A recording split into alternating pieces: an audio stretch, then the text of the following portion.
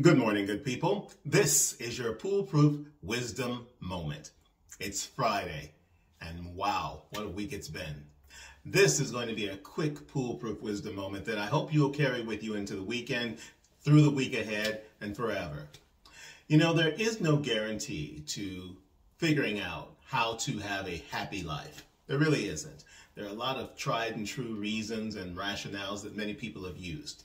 But today, I want to offer you 3 things that if you apply them and keep them in mind as you walk through your life every day, it will help you at least get somewhat happier than you may be if you are not already doing these things. So, very simply, if you want to live a happy life, you've got to find the way to not let your life be defined by your past, other people, and money. Isn't that amazing? Think of it. Right there in a nutshell for you is the secret. The past, people, and money. Don't let your life be about how those circumstances and those attributes affect you. Because if you do, that's how you get into that depressive state where you feel like nothing is enough, you're not good enough, you don't have enough.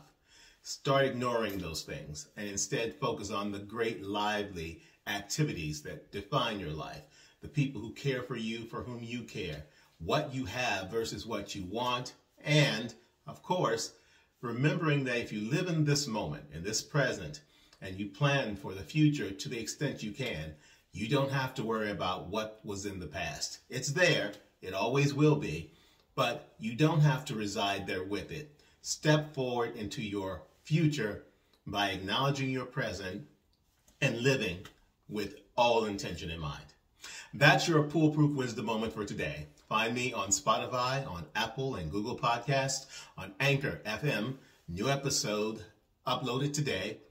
And of course, if you're interested in a great book, you can, of course, look for my audiobook, I Am My Own Cause, the 3rd act, Surviving and Thriving, on Audible or PooleProofBooks.com. Happy Friday, everybody. I hope you all have a fantastic weekend.